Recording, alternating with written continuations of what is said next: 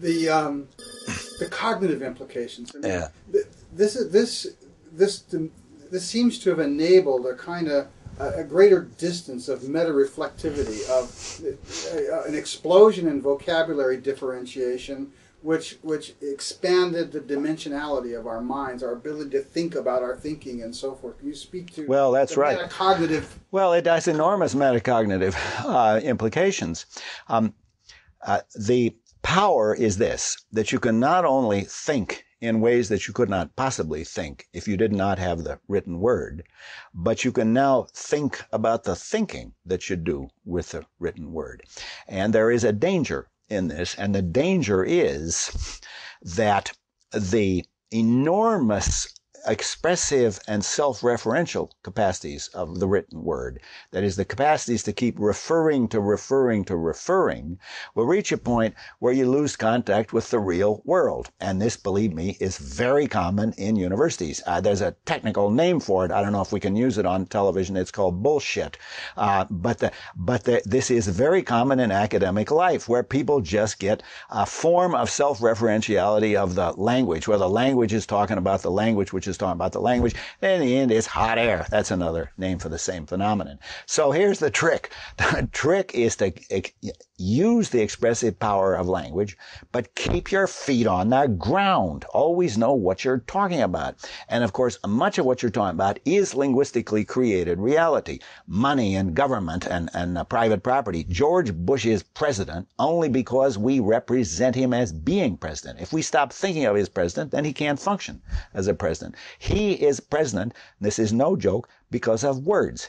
He's president because we have the capacity to think he's president, and we have that capacity to think because we can represent his being president in the form of words. So I'm not saying that there isn't a reality created by language. There is, but you have to keep your eye on the reality, whether it's the brute reality of mountains and molecules and tectonic plates, or it's the institutional reality of presidencies and governments and universities and private property. And all of those require the written word. Aren't they distinct in the sense that up until this point, even with the first beginnings of oral language before writing, there's this immediate sensorial contact with one another, with the world that we're contacting, even with the sound and movement of words back and forth. But when we start talking about writing and all that it makes possible, we're crossing the line into virtual reality, into artificial reality. Now you can do something else with writing that you can't do until you get writing, and that is you can have very elaborate forms of fiction. See, pre-literate societies can also have myths and can have stories that are told and passed down through the generations. But I don't think that they can have the elaborate fictional art forms that we have. No pre-literate society has something corresponding to the novel, for example. You can have stories, but my guess is, and this is only a guess on my part, is you can't make a clear distinction between the fictional story where the author is not committed and the non-fictional story where you're just telling a narrative of how things happen. You don't get a clear demarcation of those two until you get some capacity to represent it in writing.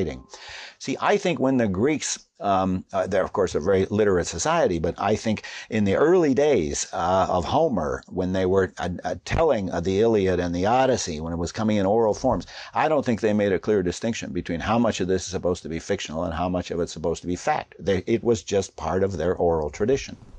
Right. And then within a few hundred years of getting the alphabet, well, it takes off like crazy. Yeah. You speak to that one moment in Western civilization. It seems like there's two, when the Jews start writing the book, and the Greeks start using the same thing. They're both using variations. They're both using language, right? Boom. Yeah. Here's Christ speaking Aramaic, and who knows what happened when it got into Greek. And I'm not enough of a scholar to know about this, but one hypothesis is that the Greek word for virgin is the same for young girl, and that this was a mistranslation of the of what had been in Hebrew and Aramaic. I mean, that's the kind of thing that happens when the Greeks take over. Okay. Back to cognitive functions for just a moment. We are talking about a different, an exercise in the bandwidth, so to speak, a change in our attention span. I mean, one of the things about reading is it requires a lot. Up. Yeah, our brains are doing something different. It's scary. Creating code, instructed and informed virtual reality. The point is, we're now in a kind of torrent. We're now in a flood, a tidal wave of the printed word. I cannot even read all the intelligent attacks on myself. And I look around this room. There must be at least 200 or more books in this room that I've never read, and I'm unlikely to be able to have time to read them. And there's something else that happens in my line of business, and that is when I was a kid, I couldn't afford to buy the books I need. Now, I can't shelve the books that are mailed to me free. They keep coming in every day. And so there is too damn much out there, and I don't know how we're going to cope with this. We've reached a peculiar situation in academic life where the requirement that you publish has produced a lot more books than anybody ever needs to read. And it's now putting a tremendous drain on the publishers because they can't make a living out of publishing all of these books. So I don't know what's going to happen, but we've reached a kind of crisis in academic writing and academic publishing. There's too much of it. Well, relative to that, just a quick aside, you're seeing the perspective of the literate, the highly literate. That's right. The highest vantage That's of right. literacy.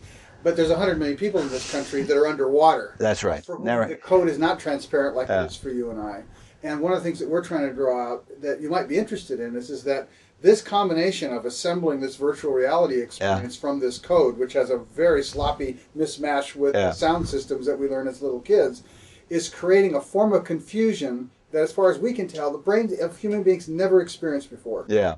Right? Well, an artificial form of confusion that children are developing a pre-conscious shame aversion to want to go near. Yeah. Well, there is this peculiar situation, and I don't fully understand it, and that is the conflict between the print media and the visual media. And I think a lot of my students were brought up on television, and it takes an enormous effort, which it did not take for me, for example, in high school, to get attuned to the fact of reading big books that have hard covers and have more than a couple of hundred pages, and it's not over in an hour, and there are no commercial breaks, and it takes a kind of discipline and attention. And maybe in the end, that's what universities function to do, is to teach people how to read.